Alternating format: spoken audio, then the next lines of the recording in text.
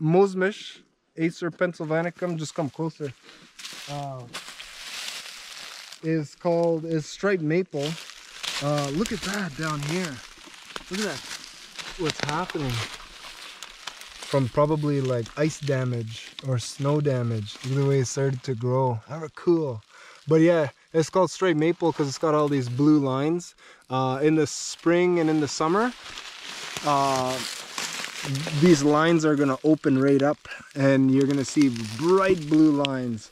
Not a lot of people notice striped maple because it's got great big broad leaves that look like duck feet.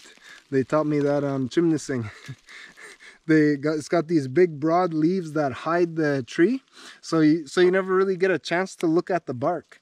So you could be passing striped maple your whole life and never really get the opportunity to see it, because in the winter those blue lines will sort of go away, and then they'll come back in the summer and just be like really striking. So the bark from this is what we use for medicine, and the trees that you pick are just smaller ones. You just get like thumb size, so you just get small little thumb size trees like this. The reason why you get them small like that is because they're not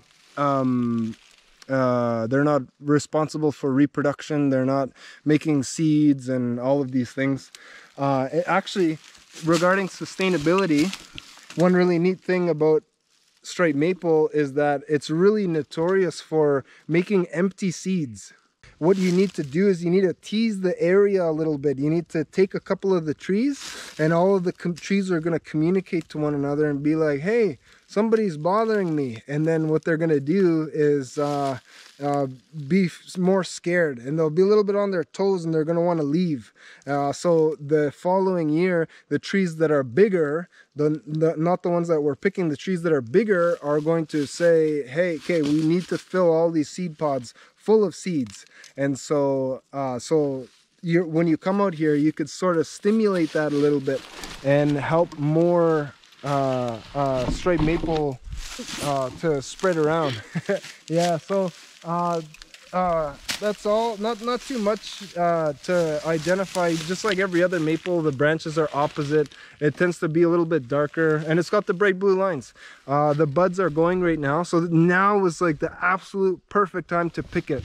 It's just in this budding stage. This is actually when the plant is the most potent, when there's the most nutrients going through the bark. You're not gonna, you can, but it's gonna be a less potent medicine when all of the energy is in the leaf and in the reproductive cycle, responsible for the seeds and everything like that.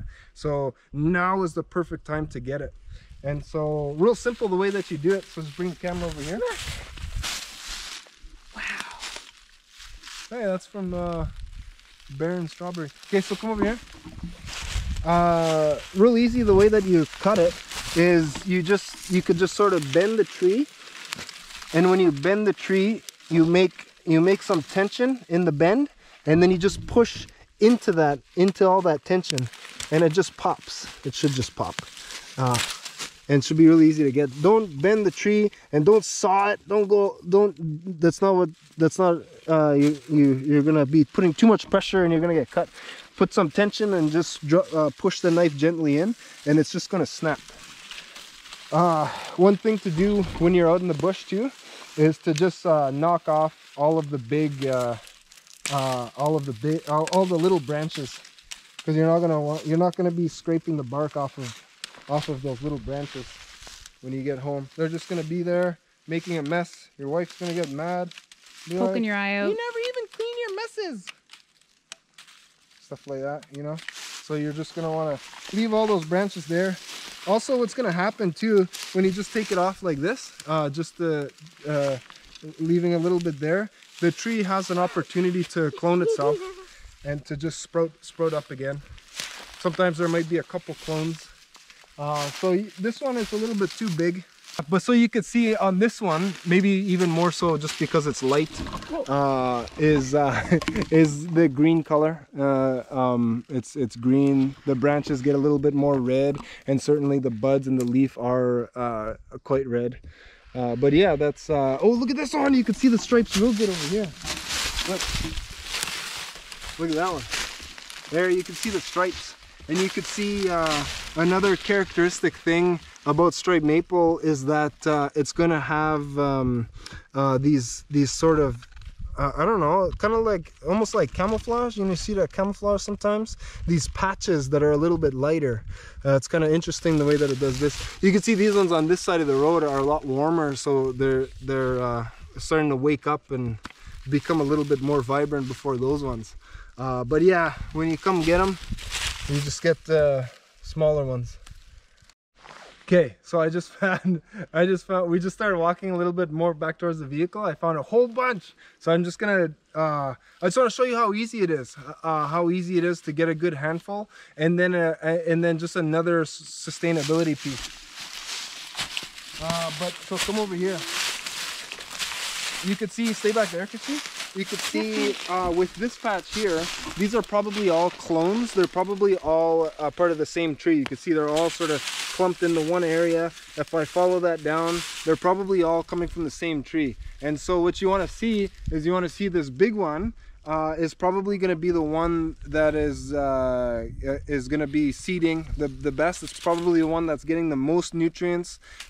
Most of these trees were probably here around the same time. This one is going to be the one that everyone is focusing the energy on. I hope that makes sense. So what I wanted to show you is that you could help with this situation right here and take a couple of them.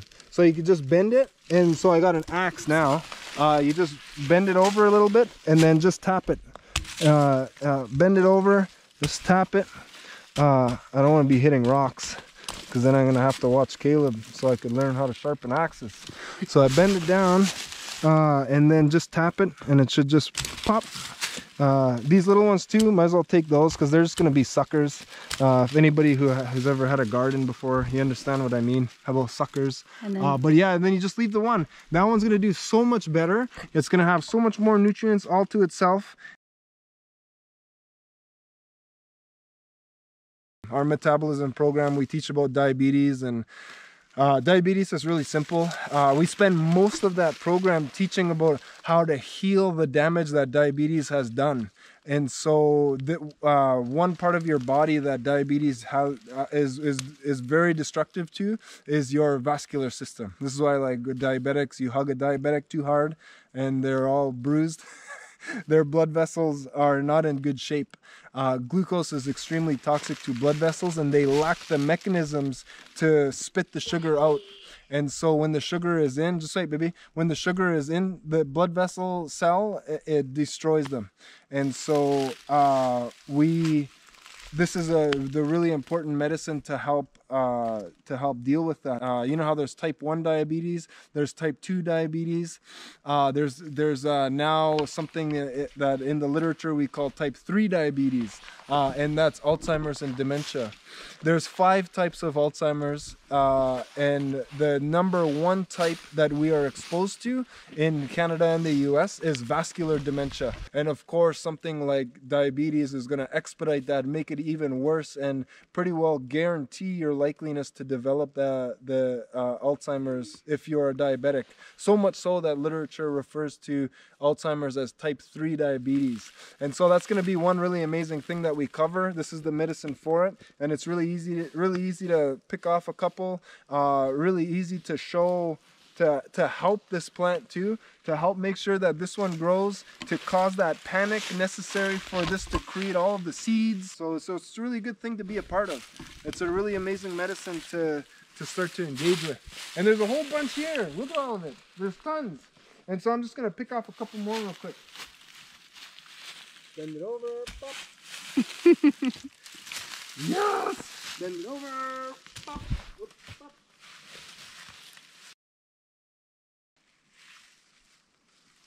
That should be good. I don't want to get too much. I don't want to have too much work to do. But yeah, just like that.